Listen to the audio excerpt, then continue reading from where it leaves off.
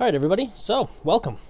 This is the first video where we're going to be doing a very quick crash course on the essentials of Python. Please keep in mind that this is not going to be a course that will make you a professional developer overnight or anything of the sort. More what these lessons are going to be based on is just teaching you the very basic, bare bones DNA structures of how code is made, how it works. We're going to be going over a lot of different things. For example, how to store data in a Python program, how to have code repeat, using if logic or conditional logic to make sure that, things only happen when we want them to. By the end of this, you will have the skills to create a slot machine in the Python programming language. And you'll be able to create that completely from scratch. And by the end of it, you'll have this working kind of like a bare bones game. And from there, I recommend you start stepping into more advanced tutorials, and, stay tuned. I may be making more tutorials, but the main goal of this right now is to just give you a very introductory level to the Python programming language. This is ideal for middle schoolers, high schoolers, or somebody in post-education who, wants to be able to learn how to do these basic things and see if coding is for them. Again, we're not going into something that's crazy in depth. This is for anybody of any level. As long as you have a basic 6th or 7th grade mathematics understanding, you should be completely fine. So with that in mind, let's just dive right in. All right, so we are at the python.org website up here. This is just the website where you can download Python and install it on your computer. I'm going to click on download over here, Python 3.8.1. Let's grab that. Alright, so we're going to talk about some information. The first maintained release version of 3.8. Sure, sounds good. Let's find the download. There we go. Let's see, Windows x86-64 executable installer. Let's go with that. Alright, and if you have a newer version of Python, that's fine. Doesn't really matter. We're going to download it. Alright, it's completed. Let's open it. And we're going to install Python onto our computer. Let's click install now. It's going to prompt for a password. Give me 1 second. ABC123. Just kidding. Okay. Hopefully that recorded. It probably just gave you a blank screen. It's just you need to approve. I don't run the administrator account on this computer. Neither should you. That's a big cybersecurity no-no. While this is installing, I'll talk about that. If, for whatever reason, your computer does become infected by a virus and you're in the administrator mode, well, that virus now has administrator privileges. You don't want that. So that's kind of something to keep in mind in terms of, just maintaining things on a computer. If you want to be more well-versed in technology, I definitely recommend you follow that step as a first step of many. Alright, everything's being set up. We don't need the website anymore, so we'll go back to our black background screen because it's a little better than the matrix background that I was thinking about using. Alright, we are installing everything. Setup was successful, beautiful. We'll click close, and we don't have Python yet. We do, we just need to open it up. So that was the first piece. I just wanted to make sure it was installed.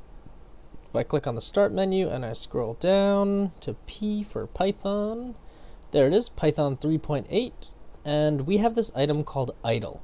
We're going to be working almost strictly through idle as our first thing that we launch, so let's take a look at it.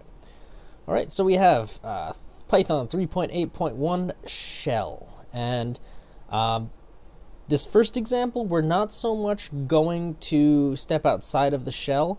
But in general, when we make a program, we're going to go to File, New File, and that's going to give us this completely blank window so we can start writing our code from there.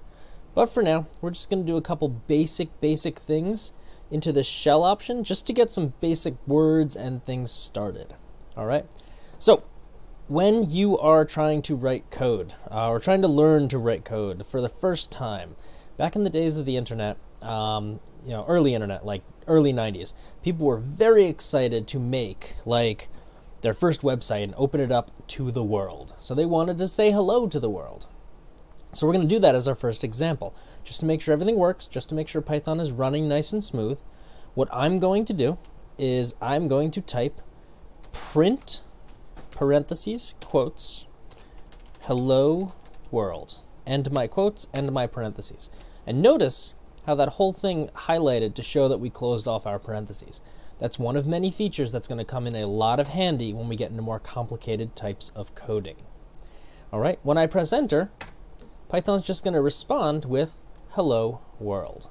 Okay, I can print anything I want. Coding is fun. And my quotes and my parentheses. And I can get Python to respond. All right, so this is just our first kind of lesson, making sure that things can run. But for the sake of exploration, let's go back to making that file new window, because what I have on here is, let's say this is my first couple lines of code. Let's say I next decide to print coding is awesome, but I added 2 E's and I accidentally submitted my code. I got to go back and change that. I'm a perfectionist. I'm not allowed to have a spelling error anywhere on my code. So I try to go back and I try to press the escape button or the backspace button, and it's not letting me change anything. This shell is more of like where our results windows will show up. So I'm not going to go too deep into it, but the one thing that's not very good about this is we can't go back and delete things. So we would have to rewrite it. So print coding is awesome. Now that's fine and all for one line of code, but what if all of a sudden I have 300 lines of code and I make a mistake? That's not going to be very good. So what we're going to do instead is we're going to go to File, New File. All right, and now what this will allow us to do is write our program, print hello world, and now I try to press enter, it doesn't run. But what's cool about this is I can run more things. This is line 2. So now I can run all of my code as spread out as I want. This is line 3. Let me change that. We'll leave it now for the example. All right, now in order for me to get this code to execute or to happen, first off, let's close out this. We don't need this stuff. All right, I'm going to click Run. All right, and then Run Module up here at the top. What this is going to allow me to do is make my program happen. So I click it, it's going to say, hey, you got to save. Okay, well, I think it's a good idea to save. Now we can start saving our program. So when I click this, all right, I'm going to choose where I can save it. So right now, I'm going to save it to the desktop. I'm going to make a new folder, Programming Projects. That way I have this nice folder. Already contains a folder. Oh, I guess I won't be naming it that. Why don't we name this My Python Files? I can't believe I didn't even notice that. My Python Files. I'm going to go inside of there, and now I can save my code as whatever I would like. So why don't I save this as exercise 1.1. That way I can start naming these based on how I run these, and I can also provide all the exercise files to you if you need them. I'll click save, and now that idle or that shell popped up. So I have that hello world, this is line 2, this is line 3. Now again, I made a mistake and I need to fix that. I can't get rid of it, I can't remove it, but if I go back to my code, I can alter it here, and if I run it now, I'm going to run module, save the changes. Now I get my new results with this whole restart command showing my code happening. All right, so this is the basic idea of how we are running our code. Now we write all of our code as an actual Python file, so I named it exercise 1.1. When I run it, it will actually run all of the commands for my code. Sometimes people will make this mistake where they click File, Save As here. This is not your code. These are your results. You don't want that. You want the DNA or the source that makes your code run. If you just save the results here, you're not going to have a good time if you need to go back and modify your code, because you're going to have to rewrite it entirely. All right, so that is our first little example. I'm going to just spend a few minutes playing around with this, showing you some other neat things, and then we're going to call it a day on activity 1.1. So one thing you can also do is print parentheses with nothing in it. And you can even put a space in it if you want. If I run this now, run module. Now I was able to space them out. So even something like a print line, like on here, it basically has you skip a line or print a blank line when you want things to be displayed. All right. What we can also do, nice little trick, print hello world in quotes and then dot, I think it's upper with parentheses. Let's see if that works. Run module. Okay, there we go. I got the hello world in screaming mode in all capitalizations. All right, what I can also do here is dot lower. And let me make some of these letters in all capitals, just because I would provide a better example. This is line 2, but it's dot lower. If you can see what upper did, you could probably guess what lower does as well. Let's try running that. Okay, this is line 2. It all got lowercase or dropped in capitalization. And I believe the last one is with title that I'd like to show you.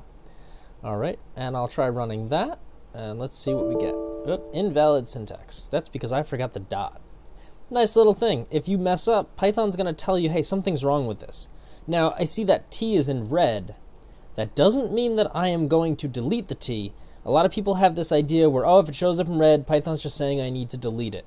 That's not the case. So just make sure that when you do this, you are mindful that alerts are meant to show you that this is where the error happened, and this is like the error is usually surrounding it. Usually when it encounters an error, it means you need something before it to be fixed. So I'm going to add a dot there, because that is how you convert it into lower. Oh, and you can also see a bunch of things here, capitalize, case fold, center. I don't know what all these things do, but there's a lot of options. Maybe we'll have to spend a day exploring those. Run. And then this is line 3. It got titled like a book would be titled. So capital T, capital I, capital L. All right. So that's pretty much it for piece 1. This is the introduction to installing Python and also to just getting our print statements to happen. All right. One last thing I wanted to add. We have this number sign, or the hashtag as the younger viewers may call it. My age is definitely showing. The technical name is called an octothorpe, all right? But we can write whatever we want in here. So say hello world in all caps, and I can add these things. This is called commenting our code. Say a phrase in all lowercase, and then title it like a book. Okay, so this allows us to basically just go in and add extra pieces of code or commented information to our assignment or to our coding. This is called commenting your code. All professionals do it, or at least the professionals who care about having a consistent and followable work, because if you're writing 500-600 lines of code, there's no way you're going to remember all of it. And also, what if your project moves on to the next person? How are you going to make sure that they can understand what you've written? Well, it's a good idea to get into the habit of using commented code. Do you have to comment everything? No. But you should be commenting things that may get a little complicated, a little tricky, or just something if you look back on 3 years, you're not going to say, oh, who wrote this garbage? Oh, I did. I wish I had commented it so I could remember how I was thinking when I saw that. All right. So the last thing that I'd really kind of like to go into is some quote-unquote assignments for you.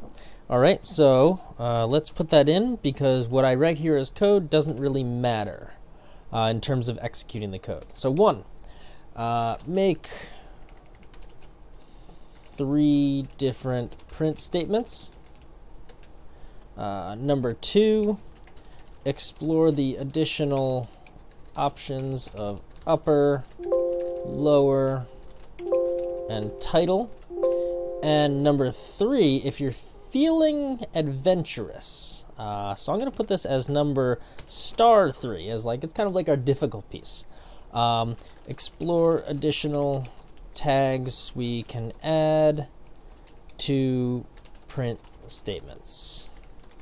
All right, I'm going to be honest, I'm not 100% sure how to look those up, but if I print test dot and I let it sit there for a second, there we go. They drop down. So if you wait a few seconds, you'll see all these different options. So I'm just going to try center.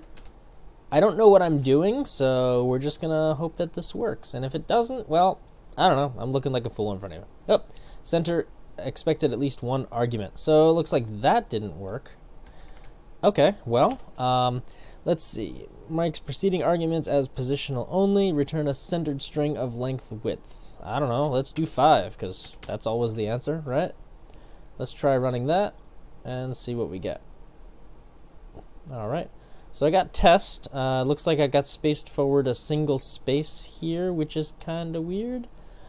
I'm not 100% sure what this is doing. So my suggestion is to play around with these and see what you get. Ooh, there we go. I got some progress. Okay. Looks like you just needed to push in a little bit further on there. So again, this is how you learn things. You try things, but also what's nice is when you put in a set of parentheses, it'll give you the information of things that you can type in. Also, don't be afraid to jump into Google. That's a great way that you can jump in and have some fun with this. All right, so anyway, those are your 3 assignments. Do some exploration. If you find neat things, please do post them in the comments section. I want this series of videos to be something where users can comment and communicate and collaborate and build cool things inside of the comment sections of the videos. I just think that would be a cool thing so you can help each other out, and also people are going to find things that I had no idea even existed. I am no absolute expert in Python, but I am really good at teaching you the basics because I've been doing it for over 10 years. So anyway, hope you enjoyed this first piece. Again, I always like criticism and comments and support and ideas and things that you discover. Toss them in the comment section. I will be more than happy to participate with you as this course develops. Anyway, I hope you enjoyed this. This has been lesson 1.1. Stay tuned for our next piece. I believe what we're going to be looking at next is a little bit of how the mathematics of Python works. So anyway, looking forward to seeing what emerges from this course, and thank you very much for joining me. Have a good day.